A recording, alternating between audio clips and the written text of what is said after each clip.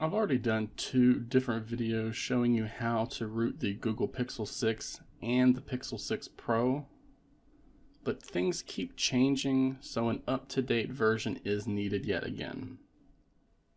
This week, the developer of Magisk released 24 of his root tool for Android, and that means there is a new way to root the latest Pixel smartphones from Google. Now, thankfully, the process is much easier than it used to be, and it will now resemble the traditional root process that many of you are already familiar with. The previous method required us to do things like disable VB Meta and verification, and thankfully Magisk is going to handle that for us now. Rooting the Pixel 6 also requires you to have the bootloader unlocked already.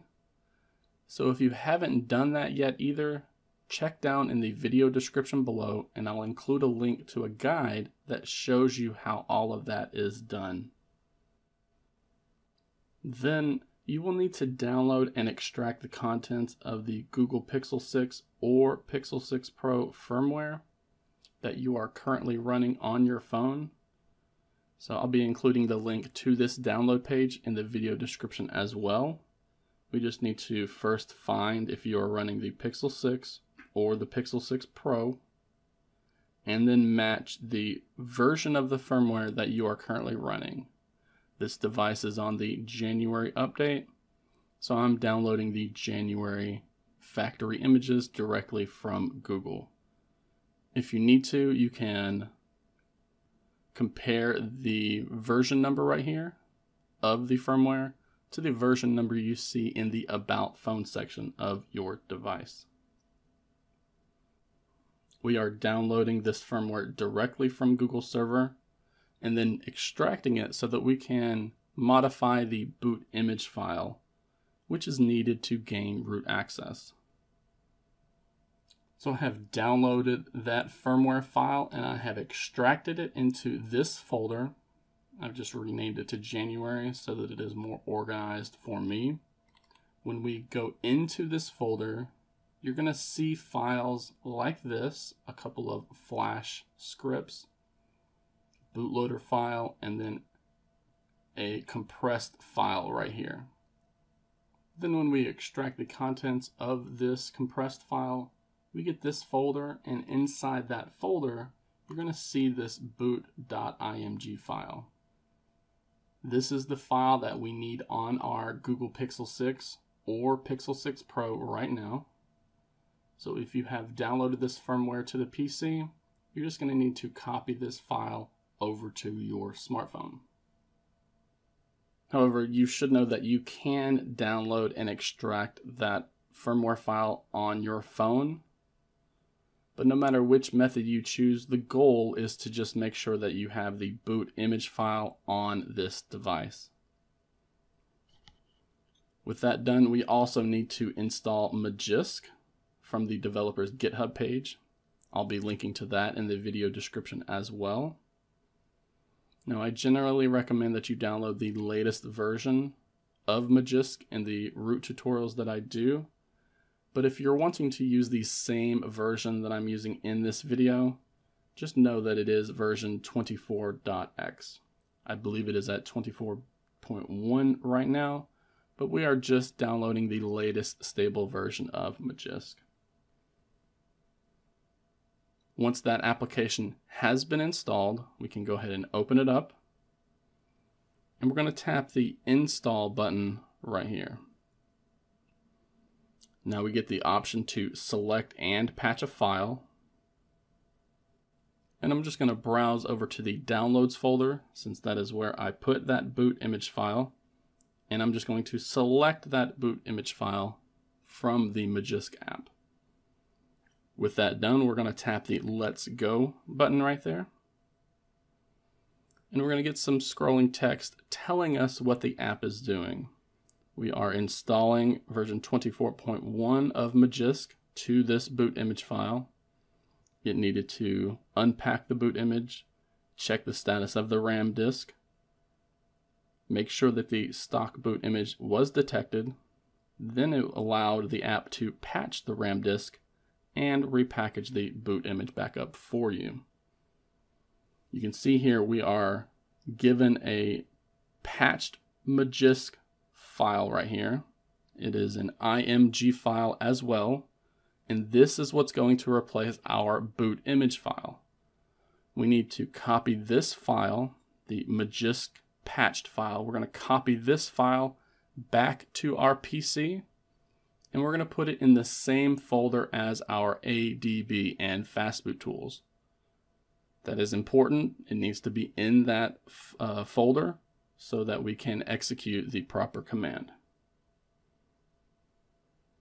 After we have copied the Magisk patched file from the phone and put it back onto the PC, we then need to boot the Google Pixel 6 or the Pixel 6 into Fastboot mode. Now again, this is something I've already shown you how to do in a previous tutorial, so if you're not familiar with the process, look down below, check that dedicated tutorial so that you know how to boot into Fastboot mode. I'm going to be using the ADB command to reboot into bootloader, which is the same thing as doing the hardware button combination. We just need to boot into Fastboot mode and make sure that our device state right here is set to unlocked. So just as a reminder, our Google Pixel 6 is in Fastboot mode. It's connected to our PC with a USB cable. And again, we have opened up a command prompt within the same folder as our ADB and Fastboot tools. And that's the same folder that we put that Magisk patched file.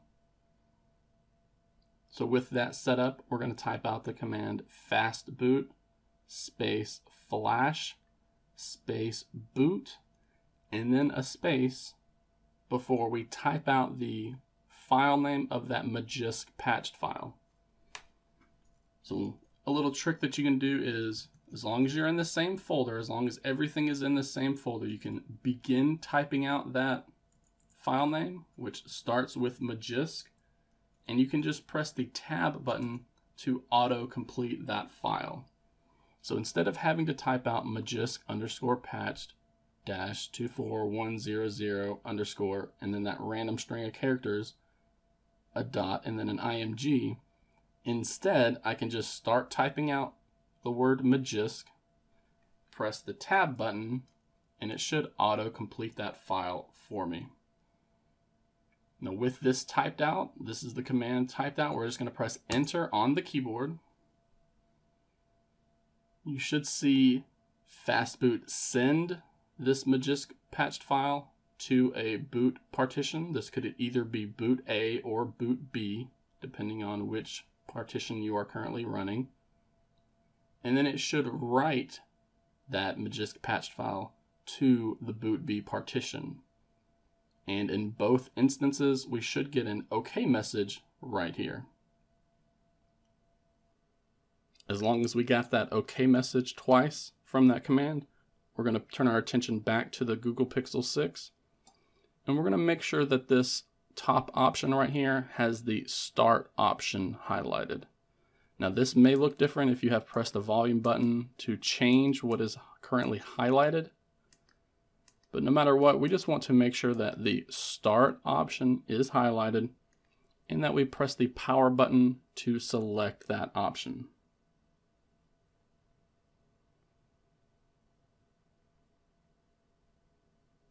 This is going to boot us back into the Android operating system. And right off the bat, we should see that Magisk is finally installed.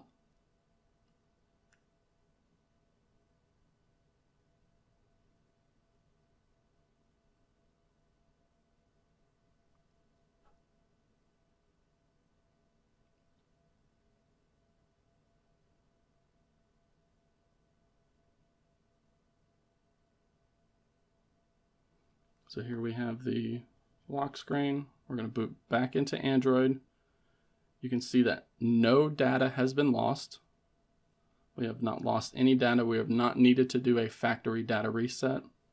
We can open up Magisk to first do our initial checks. And we want to look at this top section to make sure that we have a version number next to the installed section. And if you want, we can then go into the Google Play Store, download a root checker app,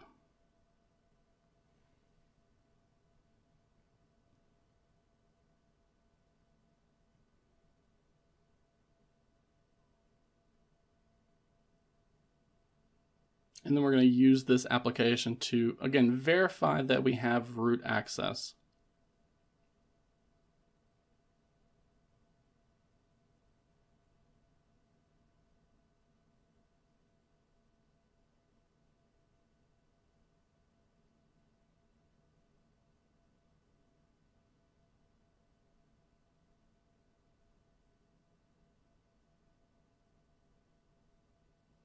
So once installed, just go ahead and open up the app, agree to the pop-up box, go through that intro, and then simply just tap on the Verify Root button.